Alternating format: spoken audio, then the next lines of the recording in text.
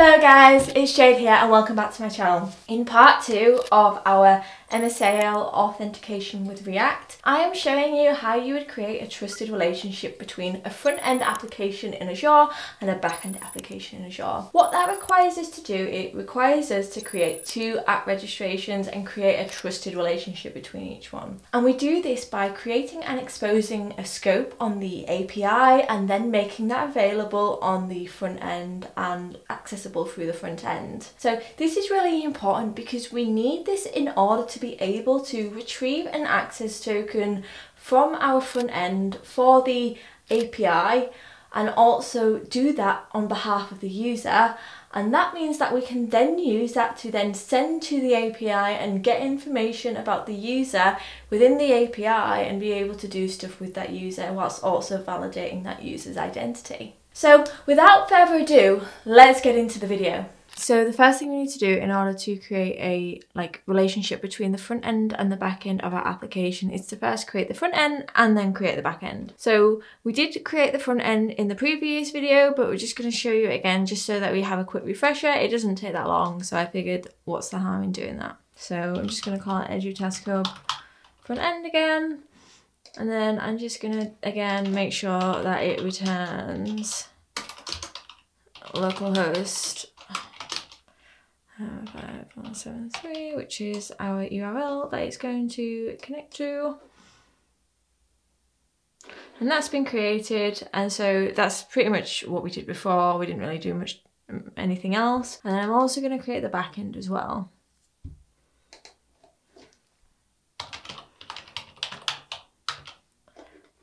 And we don't need to create a redirect URI for the backend because we are only going to be actually logging in through the front end. And then what we're going to do is we're going to get a access token from the front end that it can call the backend so that we can access the backend. So there's a few things that we need to do in order to get that enabled. So the first thing that we need to do is we need to make sure that the backend is able to accept access tokens. And so the way that you make sure that the backend can access tokens is you actually need to go into the manifest, which is a bit of a icky thing to do, but it's the only way you can currently do it. And in on line 4, it says access token accepted version, which is currently null. But in order to make sure that it'll actually accept an access token, we need to say that this version is going to be version number 2. That's just the version that gets created by default. So that's the first thing we need to do. The second thing that we need to do in our app registration is we need to actually create a scope so that the front end can actually gain an access token for the API. So the way that you do that is you go into the section here called expose an API, and this basically is saying, okay, I'm going to expose this application as an API, and that means that other applications can call my application. And so all we need to do here is we just need to add a application ID URI, which is basically you can just set it as the client ID of the Azure Task Hub backend if you want, but I quite like to make it like a name, so I'm just going to call it Azure Task Hub backend, because that means that even if you decided to change your client ID, if you decided to create a new app registration, as long as you had the same scope, you wouldn't need to worry about changing the application ID URI in the actual code itself again, because it's going to be the same no matter what app registration that you use, as long as you have this scope and application ID URI enabled. So that's just a little tip that I prefer to do rather than putting the unique ID in there. Of course, you wouldn't be able to have 2 of the same Azure Task Hub backends in there. You would have to have one or the other.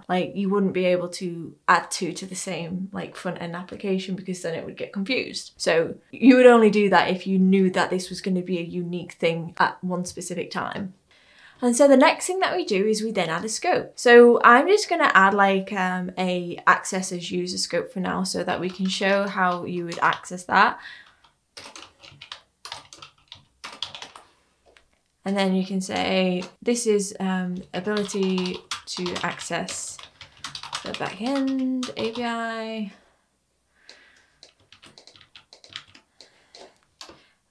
Access as user scope to Azure task scope.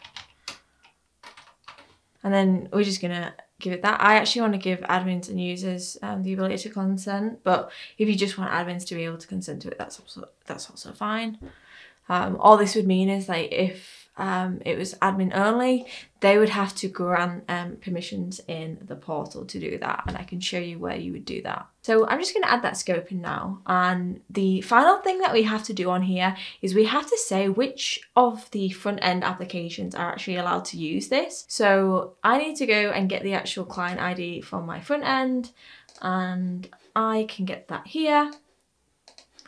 And then I can also go back into here and I can then add if I go into my expose API, I can add that application client here and I can assign it this specific scope. So the interesting thing is you can add multiple scopes and multiple different clients can access this API through different scopes if you wanted to. So I'm just going to add that here, and now you've created the scope on the back end, but you actually still need to do one more thing. You have to actually say from the front end that we can access this client. So now we're going to go back to the front end. So we go back to the app registrations and then we go to the front end and then we say, okay, well, I want to be able to get this scope. So we then need to go to API permissions. So the difference between exposing an API, that's saying, okay, I am giving you permissions to my API, to my client, to my app registration. Whereas when you are going to API permissions, you are saying, I want access to this thing instead. So this is about getting access rather than giving access. So in here is where you would then get access. So I can then say, okay, I'm going to add a permission in here. And then I can go into APIs my organization uses and I can search by my app registration for the back end, and it's here because I've added it here and I've configured my client ID and it is there ready for me to access. So all I need to do is now assign that scope to my application, and I just need to specify delegate permissions. So you can make it configurable so that it is application permissions, but you would have to add app roles. That's a different thing that we would need to do. Let me know if that's something that you want to see, but at the moment we only have delegate permissions available. And that is all that is needed to give access to from our front end to our back end. The only thing that I'm going to do here is I'm going to grant admin consent for the default directory here. And the reason why I'm doing it here is because if not, then when I log in, then I'm going to have to do it. Every single user is going to have to give consent themselves. Whereas if I as an admin give that consent like from me, then they don't need to do that. Next time we're going to be going through how to get like Python with Fast API up and running, and we're going to be using Fast API Azure Auth in order to do that. It's a really, really nice library. I've really enjoyed working with it in the past, and it's really, really easy to get up and running with and get started with. I'm also going to be doing an example in .NET and in Node because no one could make their mind up on which one they wanted. So I decided why not do all three, just one after the other. And that's all from me. If you like this video, please give it a thumbs up and subscribe. I post daily content on my LinkedIn, and I'm trying to post weekly content on my YouTube and on my blog. Thank you for watching. Goodbye.